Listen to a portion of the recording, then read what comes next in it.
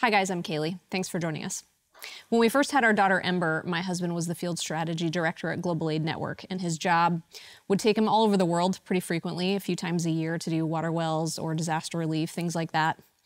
And when Ember was young, the experience of Rob being gone was sometimes very upsetting to her. She would walk around the house as a toddler going, "I lost my daddy," which was so sad. One of the reasons he took another job, God bless him. But sometimes when he was traveling and I would get her up in the morning, she would soothe herself by, when I came into the room, she would look at me and say, "Daddy's downstairs." And I would have to say, "Oh no, baby, I'm so sorry. He's still on his trip." Meanwhile, I'm tearing up and she would try to comfort me and say, "It's okay, Mommy. Daddy's downstairs soon." And I thought that was just the sweetest thing. Until one day I'm putting her down to bed and she had taken a bath. We read the book together, and she just wants to cuddle with me for a little while before I put her down. And so she snuggles up right next to me, puts her little cheek against my cheek, and then she begins to whisper in my ear, "Daddy's downstairs. Daddy's downstairs. Daddy's downstairs." So that was about the most terrifying 15 minutes of my life, just straight out of a Jordan Peele film. Time was relative to Ember. It was somewhat meaningless because she couldn't read a clock. She didn't know the difference between taking a nap or sleeping through the night. And so if she's happy and her needs are met, time flies.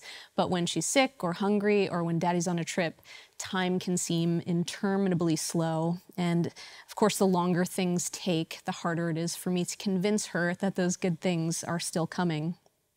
The book of Malachi is easy to find because it's the last book of the Old Testament before the New Testament begins. And along with Ezra and Nehemiah, we find in Malachi some of the last direct words from God before the intertestamental period, that period of 400 years of silence between the last words of the prophecy of Malachi and the first words of Matthew. And for this reason, sometimes Malachi is called the prophet of the waiting period.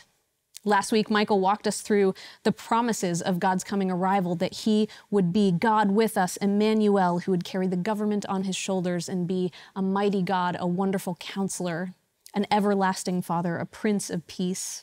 And these were incredible promises, but it's important to remember that they were made some 700 years before Jesus arrives on the scene. And in the interim, between when the promises were made and between when they were fulfilled in Jesus, some terrible things happened to God's people. 586 BC, Jerusalem is conquered by Babylon and God's temple is destroyed, burned to the ground. This is the temple where the Shekinah glory of God, the actual glory cloud, would settle over the Holy of Holies, and God's presence could be seen and felt visibly by his people. This is the temple where priests had to go through all kinds of cleansing rituals before they could step into that inner sanctum, or else they would literally be killed by the holiness of God. That temple was destroyed by Babylon. And then the people were carried off as plunder. And then after that, Babylon is conquered by the Persians. Eventually, the Persian Emperor Cyrus allows the people to return and rebuild their temple, which they finish at about 515 BC.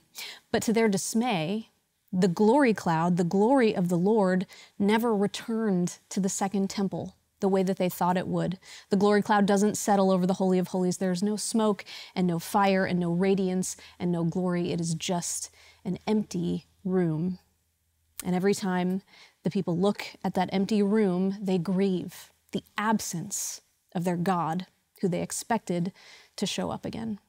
And then fast forward another 70 years to the end of the book of Malachi, the people are heartsick from waiting, and they're beginning to become resentful. There's an edge to the dialogue between God and his people in the book of Malachi. Generations were dying without seeing these promises fulfilled, and people are asking, does it even matter? Does it even matter if we serve God? Or in the words of them in Malachi themselves, what is the profit of our keeping his charge? The people had been waiting so long that it became harder and harder for them to believe that the promises were still coming. And then 400 years of silence. Malachi, end scene. The scholar Baldwin writes, Malachi's prophecy is particularly relevant to the many waiting periods in human history and in the lives of individuals. He enables us to see the strains and temptations of such times, the imperceptible abrasion of faith that ends in cynicism because it has lost touch with the living God. What do we do with delayed expectations? Or perhaps More pointedly, what do delayed expectations do with us? How do we hold on to hope when we don't know when or how God will show up again? There is a miserable gap, I think, for all of us between the moment when a prayer is prayed and when it is answered. The prayer we pray for healing, for a child, for a job, for a relationship. We pray these prayers and they go up to heaven, but then there is a gap because we see only through a glass dimly. There's a gap. We don't know what that prayer looks like on the other side of heaven. We only understand our sense of time. And this is not unique to us. This is the decades-long prayer of Sarah, whose womb would not open until she was an old woman. This is the decades-long prayer of the Israelites to be released from captivity. These are the prayers, the Psalms of the Old Testament saying, "How long, Lord? How long will you hide your face from me?" There's always a gap between when the prayer is prayed and when it's answered. And as Michael pointed out last week, we have a choice about what we do in that space of time. As we wait for God to fulfill the promises that he most certainly will fulfill, but not yet, what do we do in the gap? Do we just watch? Do we wait? Or do we participate? Do we wait for heaven to come to us, or do we try to pull it down to earth? Are we spectators, or are we seekers of God and his promises to us? So today I want us to look at two different people that had been waiting for Emmanuel, God with us. Two men who were promised that they would see the Messiah, and two men who had very different approaches to how they would spend their time in the gap between when the promise was made and when it was fulfilled. So our first story is about a man named Zechariah. You may know him as the dad of John the Baptist, the eccentric cousin of Jesus who ate locusts and wild honey and lived in the desert and preached repentance and preparing the way for Jesus in his earthly ministry. His dad was Zechariah. In the series The Chosen, some of the other apostles call him Creepy John, which makes me laugh every time. He wasn't creepy. He was enthusiastic. So this is Luke chapter 1, beginning in verse 5. When Herod was king of Judea, there was a priest named Zechariah. He was a member of the priestly order of Abijah, and his wife, Elizabeth, was also from the priestly line of Aaron. Zechariah and Elizabeth were righteous in God's eyes, careful to obey all the Lord's commandments and regulations. They had no children because Elizabeth was unable to conceive, and they were both very old. One day, Zechariah was serving God in the temple, for his order was on duty that day. And while Zechariah was in the sanctuary, an angel of the Lord appeared to him, standing to the right of the incense altar. Zechariah was shaken and overwhelmed with fear when he saw him. But the angel said, "Don't be afraid, Zechariah. God has heard your prayer. Your wife, Elizabeth, will give you a son, and you are to name him Creepy John." Just kidding. It only says John, not the other part. "You will have great joy and gladness, and many will rejoice at his birth, for he will be great in the eyes of the Lord. He must never touch wine nor other alcoholic drinks. He will be filled with the Holy Spirit even before his birth, and he will turn many Israelites to the Lord their God. He will be a man with the spirit and power of Elijah. He will prepare the people for the coming of the Lord. He will turn the hearts of the fathers to their children, and he will cause those who are rebellious to accept the wisdom of the godly." Zechariah said to the angel, "How can I be sure this will happen? I am an old man, and my wife is also well along in years." It's very diplomatic of him. Then the angel said, "I am Gabriel. I stand in the very presence of God. It was he who sent me to bring you this good news. But now, since you didn't believe what I said, you will be silent and unable to speak until the child is born, for my words will certainly be fulfilled at the proper time." How can I be sure this will happen? Zechariah asks. Hope, by definition, is the confidence that certain expectations will be fulfilled. Every time we jump, we put hope in gravity that we won't float off into space. Every time we board a plane, we put our hope into aeronautical engineering that we won't crash to the ground instead of continue to fly. When we buy milk, we hope that the expiration date is accurate, and that's all fine, but hope can also be misplaced. We put hope in expensive beauty products that we think maybe they'll make my 41-year-old skin look like it's 20 again. Every bad romantic Christmas movie that airs this time of year sets up terrible expectations that are bound to crush people's hope. We were watching a Christmas Prince or a Prince for Christmas or Christmas World. They're all the same. They all have the same plot line. And at the end of the movie, my husband turns to me and says, "Listen, when a man says, 'I've been keeping something from you,' it is never that he's a prince." Hallmark has really laid some heavy expectations on the backs of lumberjacks everywhere in that way. Hope, the confidence that an expectation will be fulfilled, can be a good thing provided the object of our hope is reliable. What we put our hope in determines whether we are ultimately fulfilled or disappointed. Zechariah is presented with an angel from heaven who comes to him and says, your prayers have been answered. You're going to have a son, and not just any son. He's going to be this incredible man. He's going to prepare the way for Messiah. And Zechariah's immediate response is to ask the angel for proof, as if an angel from heaven is not sufficient proof. I have to imagine the angel is like, my guy, I just appeared from thin air.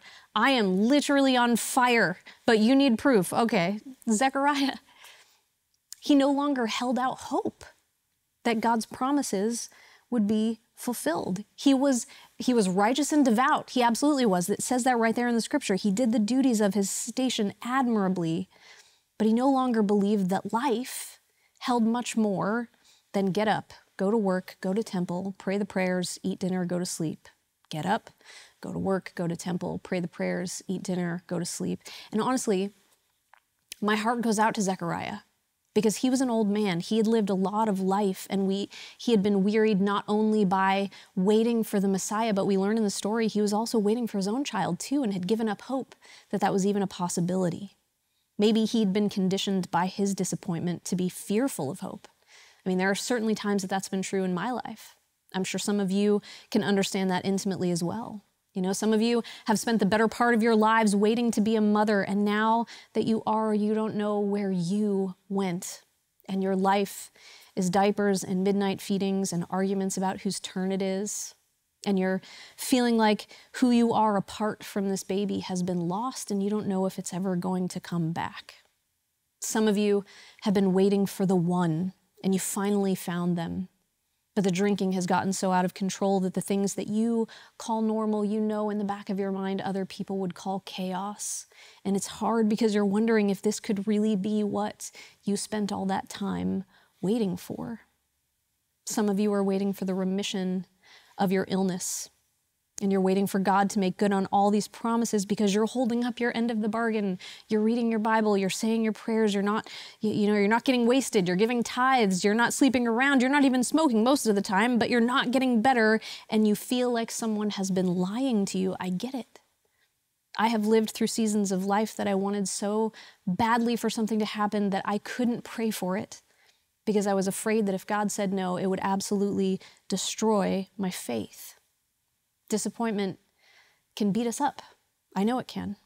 Even Zechariah's son, John the Baptist, who Jesus gives a shout out to in the Bible, says he's just one of a kind in all the world. Even he gets beat up by disappointment. He expected Jesus to come in and kick down some doors and overthrow the Roman oppressors with glory and power. And so instead, when Jesus preaches forgiveness and love of your enemies, it rocks John's faith.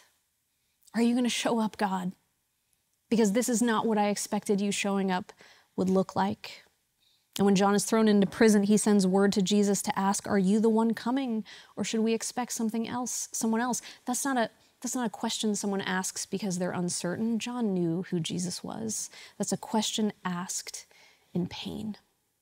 He's in pain. And so is his dad, Zechariah, who barely has it in him to believe that an old woman could get pregnant, because promises never seem to arrive and it's become painful, and he begins to wonder if they're still coming. Or in the words of Proverbs 13, hope deferred makes the heart sick. Their faith is shaky, but Jesus knows how they got there. He knows. He's not mad. He's not threatened by their questions, nor, might I add, is he threatened by yours. He does not want to punish us for what pain has done to our expectations. And in fact, God is so tender with broken hearts that even in his unbelief, Zechariah is still given the blessing. He still receives his son, his grief is over, his wife's shame is removed, but there is a joy that he misses out on by allowing his hope to be smothered and adopting this wait-and-see posture, choosing to become a passive spectator of the promises of God. Zechariah spent 9 months in silence instead of celebrating with his loved ones, 9 months in silence instead of singing lullabies to that beautiful, miraculous baby bump, 9 months of silence instead of recalling with his family all of the promises that God had made, keeping the hope alive together to make the long, long wait for Messiah less painful. How can I be sure this will happen? That's a question without hope. I'd rather not get my hopes up. I'd rather wait and see than get my hopes up again, only to maybe be disappointed. I get it, but he misses out on the joy in the present that God's future promises can offer us. Joy in the present that can give meaning to get up, go to work, go to temple, say the prayers, eat the dinner, go to bed, the quotidian rhythms that all creatures must do. Zechariah gets the blessing. God always makes good on his promises, but there's a joy he misses out on. And there's a joy that we miss out on when we allow our hope to be smothered too. Waiting can damage our hope if we're not constantly bringing our grief and our longings back to God in prayer and relationship with Jesus. If we don't do that, waiting will diminish our hope. I don't think Zechariah he expected too much of God and got disappointed. I think in the end, he expected too little. He wanted God to save Israel when in fact God had planned to save the whole world. He wanted a child who would take away his wife's shame, and God sent a child who would take away the shame of the entire world. He let waiting make his hope too small, but it doesn't have to. Our second story today is about another man called Simeon. Very little is actually known about Simeon, only 4 bits of information we get here in the Bible: that he was a man in Jerusalem, that he is devout and upright, and that he is waiting for the consolation of Israel, and the Holy Spirit is upon him. There's lots of traditions that say that Simeon was a priest and an old man, and those could be true. We don't know. There's one tradition that suggests that he was one of the 70 scholars that translated the Hebrew scriptures into Greek, so what's called the Septuagint, the Greek Old Testament, and that in that translation, he translated Isaiah 7:14 as saying a young woman will conceive rather than a virgin will conceive, because he thought that was crazy and he didn't believe it. And then the tradition says that the Holy Spirit told him he wouldn't die until he saw the Messiah, because he didn't believe it. That would make Simeon about 350 years old when the Gospel of Luke was written. This is all extra biblical, by the way. I'm not telling you that's what happened. I just enjoyed that story, and maybe it's one of the reasons that people think he's an old man and a priest. But we don't know that. What we know is that Simeon is a man in Jerusalem. He is devout and upright, and he is waiting for the consolation of Israel. That is a quote from the book of Isaiah. So whether he was 350 years old or 35, he was waiting for the consolation of Israel, the Messiah, to arrive on earth. I want you to listen to what Luke says about him on the day of baby Jesus' dedication. This is Luke chapter 2, beginning in verse 22. When the time came for the purification rites required by the law of Moses, Joseph and Mary took him to Jerusalem to present him to the Lord. As it is written in the law of the Lord, every firstborn male is to be consecrated to the Lord, and to offer a sacrifice in keeping with what is said in the law of the Lord, a pair of doves or 2 young pigeons. Now there was a man in Jerusalem called Simeon, who was righteous and devout. He was waiting for the consolation of Israel, and the Holy Spirit was on him. It had been revealed to him by the Holy Spirit that he would not die before he had seen the Lord's Messiah. Moved by the Spirit, he went into the temple courts. When his parents brought the child Jesus to do for him what the custom of the law required, Simeon took him in his arms and praised God, saying, "Sovereign Lord, as you have promised, you may now dismiss your servant in peace, for my eyes have seen your salvation, which you have prepared in the sight of all nations, a light for revelation to the Gentiles and the glory of your people Israel." Simeon even if he was an old man, remembers the promises God made, and not even fresh promises, right? Zechariah gets a fresh promise from a live and in-person angel. Simeon is just remembering here old promises. Isaiah promises that God made to his people that he would send the comforter, the wonderful counselor, and a promise made to Simeon himself that he would not die before he saw the Lord's Christ. There is no angel who announces the birth of Jesus to Simeon. Luke simply says, moved by the Spirit, he went into the temple courts. Simeon walked in step with the Holy Spirit, listening for his prompts and whispers, and Simeon went looking for Jesus. He was not a spectator. He was not a passive observer of God's promises. He was a seeker. He actively sought out the child Jesus, and he found him. Simeon went looking for Jesus, and he finds what he's been looking for all his life. And not only does he find him, but he receives the gift of holding this child, using his own voice to pronounce a blessing over the Messiah and his bewildered parents, who would no doubt need that encouragement for all the struggles and trials that would come. The word Advent means arrival, and the Advent season is when we prepare to celebrate Jesus' arrival on earth. He arrived that first Christmas for the first time. It was his first, but not his last Advent. He's coming back, guys. He's coming back on clouds descending, bringing the new heavens and earth along with him, refined, perfected into the paradise that it was meant to be. And the child you lost will run to greet you, and the father who struggled will be free of his demons, and those who left this world limping will run and leap, and there will be no death and no tears, and there will never be waiting ever, ever again. But there is a gap, a miserable gap between his first advent and his final. And you and I live in that gap. And we live here knowing that the wonderful counselor and the Prince of Peace is on his way back, but he's not back yet. So what do we do? What do you and I do in the gap? We can insulate ourselves with our creature comforts. We can anesthetize ourselves and our feelings with cocktails and Netflix, numbing out the pain of life in the gap. And we can wait and see how God finally chooses to show up. But if we do that, I imagine we will see very little of God along the way. Or you and I can go looking for Jesus.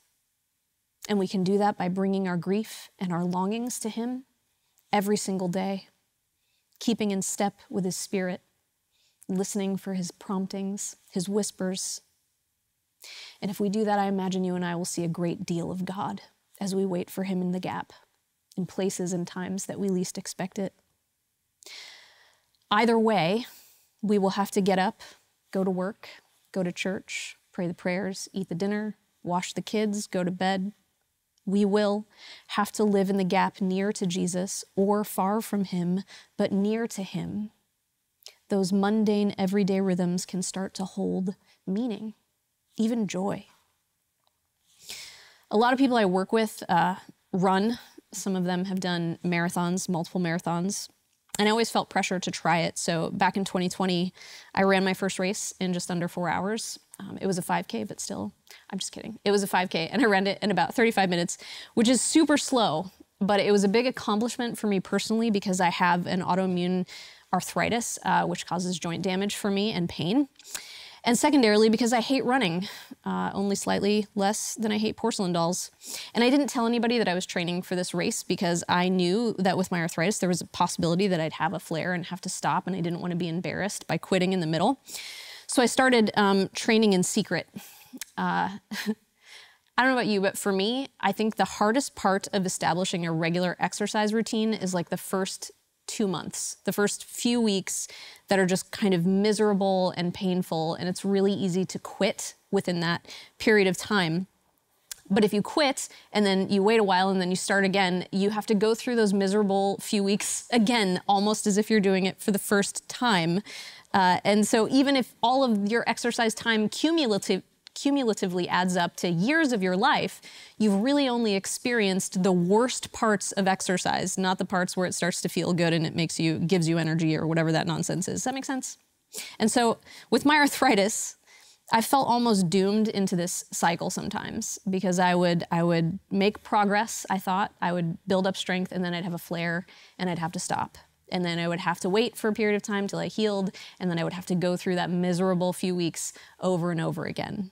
And over time, that just kind of wore me down, especially in the early years of my diagnosis. And as a result, I'm not generally very motivated to exercise or to try new types of exercise. And it can feel pretty hopeless sometimes.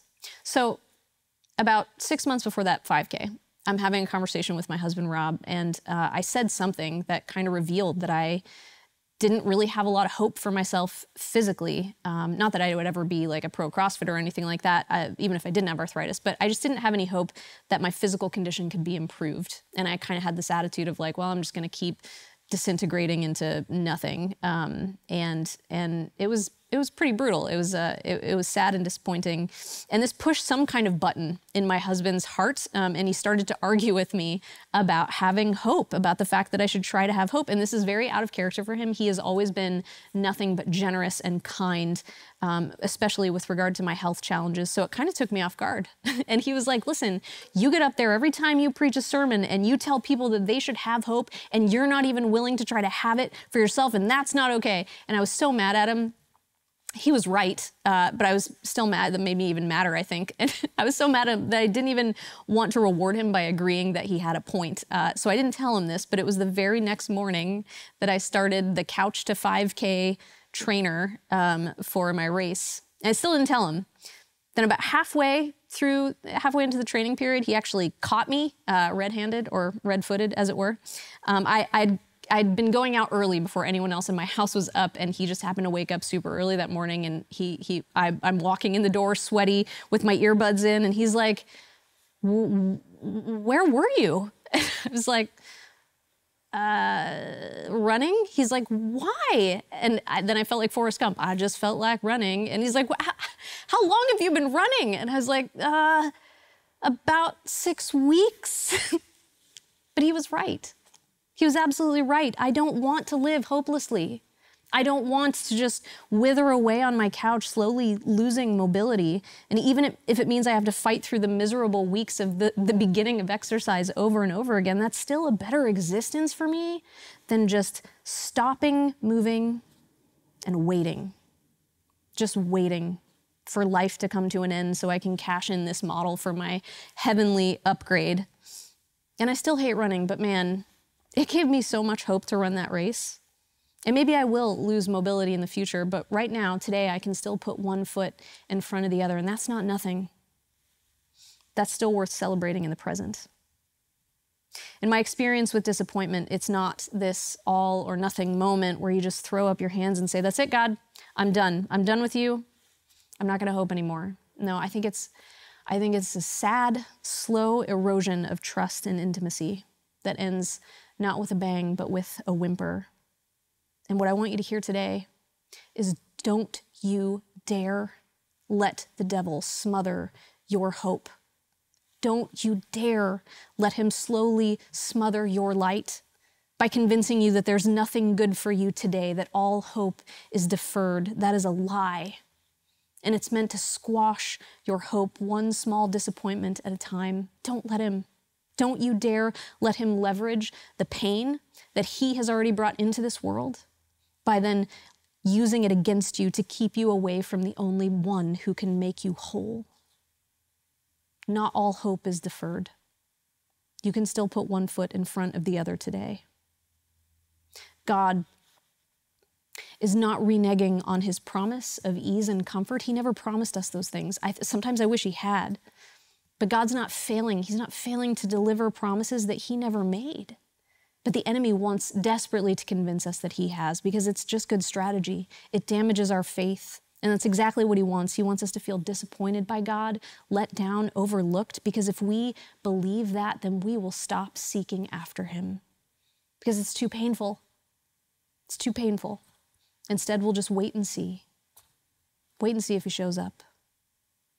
God has made great and glorious promises to us for the future. And on a long enough timeline, every single one of them will be fulfilled. But the reality is not all of those promises were meant for today. Some of them were meant for tomorrow, some for tomorrows that we will never live to see. But God's promise in the present is to be with us. Just to be with us. His advent brought a piece of heaven down to earth to be with us here and now. And God is with Simeon. He's with Zechariah and Zechariah's son. He's with them in spirit, yes, but now even closer. He is with Simeon in his arms because he went looking for Jesus. Are you looking for Jesus this Christmas? Or has your hope been deferred so long that you quit seeking him out? I get it, but remember, we have to live in this gap with or without him. And after every disappointment that I've weathered in my life, I can promise you that with him is better. With him is better. His promises to be with us, and he will see that through. His promises to be with us, and he has fulfilled it. He promises to be with us, and we will see that he is when we go looking for him. And in fact, we will see that he always has been, just maybe not in the ways that we expected. Remember all those sad people in the book of Malachi? Cyrus sent them home to Jerusalem to rebuild the temple, and they were crushed because the glory cloud never came back and settled on the Holy of Holies the way they expected. The glory of the Lord never returned to the temple, and they mourned over it. They mourned over the temple that they'd built.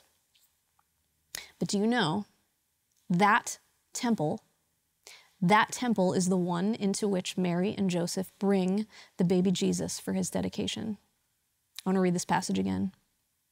Now there was a man in Jerusalem whose name was Simeon, and this man was righteous and devout, waiting for the consolation of Israel.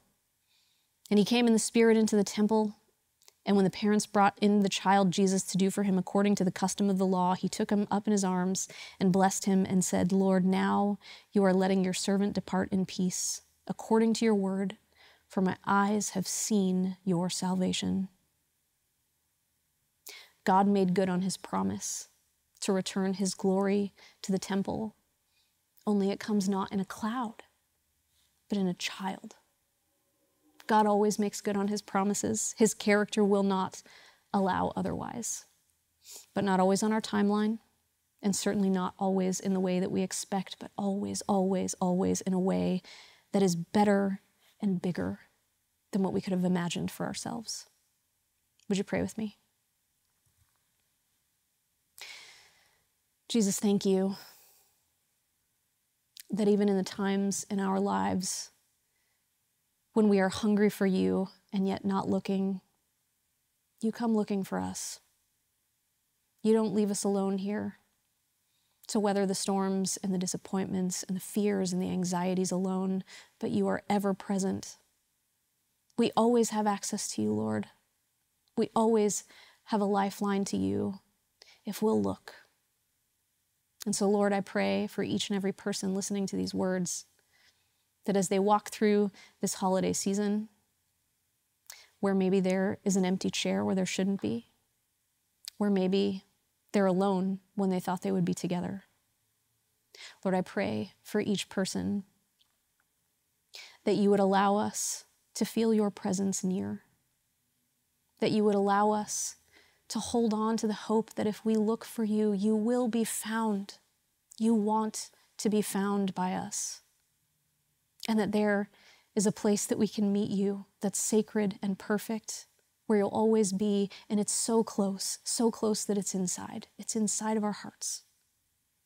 Lord, I pray that you would be near to each of us, and that we would feel your presence, and that through that we would carry it into the world that so desperately needs to see a glimpse of you, so that they might have hope where they have had none. We pray these things in the name of Jesus Christ, in whom we put our hope. Amen.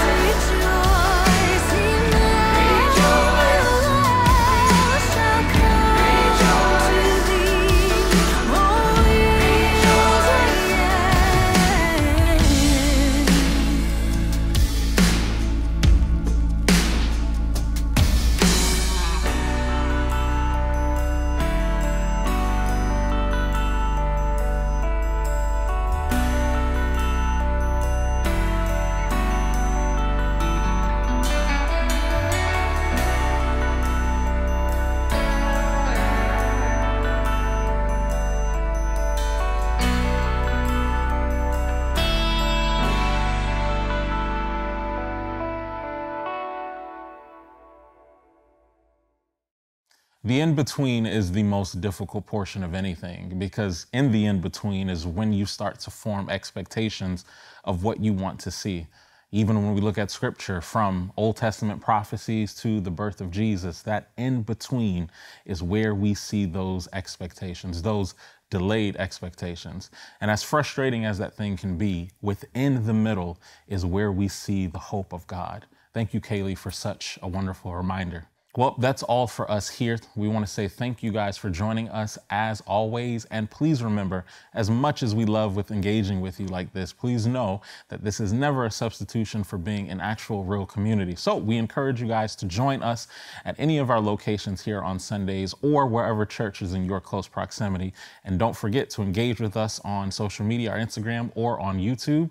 We appreciate you guys. We'll see you next week.